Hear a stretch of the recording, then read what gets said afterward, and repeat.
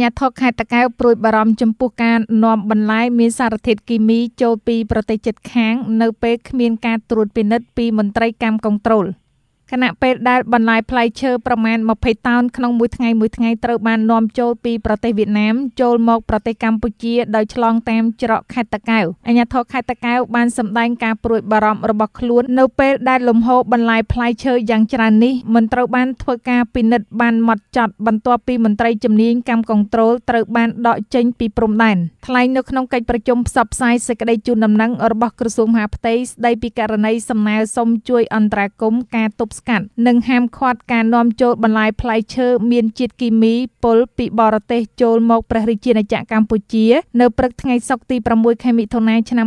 2020លោកខណ្ឌសុខាអភិបាលរងខេត្តតាកែវបានស្នើដល់អាជ្ញាធរស្រុកជាប់ព្រំដែនជាពិសេសអាជ្ញាធរមានសមត្ថកិច្ចប្រចាំច្រកទ្វារព្រំដែនទាំងអស់ត្រូវពង្រឹងការត្រួតពិនិត្យបន្ថែមទៀតដើម្បីធ្វើយ៉ាងណាទប់ស្កាត់ការនាំចូលបន្លែផ្លែឈើមានជាតិពុលនិងទំនិញខូចគុណភាពសម្ដៅការពារអាយុជីវិតនិងសុខភាពប្រជាពលរដ្ឋដែលទិញបន្លែទាំងអស់នេះទៅប្រើប្រាស់ហើយវាក៏ជាការអនុវត្តសេចក្តីជូនដំណឹងរបស់ក្រសួងមហាផ្ទៃប្រកបទៅដោយប្រសិទ្ធភាពខ្ពស់ផងដែរលោកអភិបាលរងខេត្តតាកែវបានថ្លែងឲ្យដឹងថានៅតាមព្រំដែនបើគ្មានមន្ត្រីកម្មគនត្រូលធ្វើការត្រួតពិនិត្យបន្លែផ្លែឈើដែលនាំចូលពីប្រទេសជិតខាងវានឹងមិនងាយទប់ស្កាត់បន្លែផ្លែឈើដែលមានសារធាតុគីមីនោះទេព្រោះមន្ត្រីកម្មគនត្រូលអាចធ្វើតេស្តបឋមនិងមានបន្ទប់ពិសោធន៍ខ្នាតតូចព្រមទាំងមានរថយន្តចល័តសម្រាប់ពិនិត្យមើលបន្លែផ្លែឈើមានសារធាតុគីមីផងដូច្នេះដើម្បីឲ្យការពិនិត្យការនាំបន្លែផ្លែឈើដែលចូលពីប្រទេសជិតខាង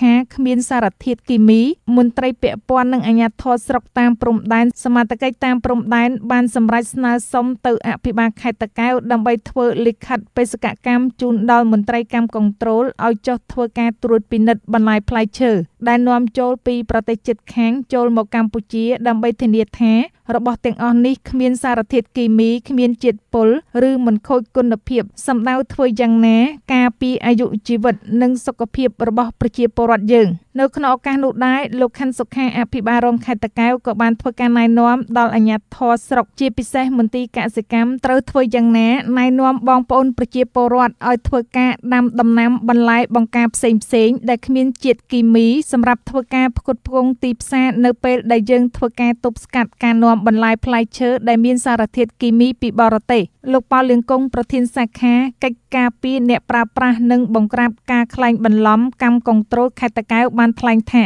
ប្រសិនបើមានការស្នើសុំពីអាជ្ញាធរខេត្តឲ្យមន្ត្រីកម្មគនត្រូលចុះត្រួតពិនិត្យបន្លែផ្លែឈើដែលនាំចូលពីប្រទេសជិតខាងតាមច្រកទ្វារព្រំដែនមន្ត្រីរបស់លោកនឹងចុះទៅពិនិត្យយ៉ាងយកចិត្តទុកដាក់ព្រោះកន្លងមកមន្ត្រីកម្មគនត្រូលបានធ្វើការពិនិត្យដោយរកឃើញសារធាតុគីមីឬកាកសំណល់ថ្នាំសម្លាប់សត្វល្អិតនៅលើបន្លែផ្លែឈើមួយចំនួនដូចជាខ្ទឹមសម្ទេសស្ពៃក្តោបកាច់ឆាយជាដើមហើយបើចាំបាច់ថែមទៀតយើងនឹងស្នើសុំរថយន្តចល័តចុះធ្វើការពិនិត្យបន្លែផ្លែឈើដែលនាំចូលពីប្រទេសជិតខាងដើម្បីស្វែងរកសារធាតុគីមី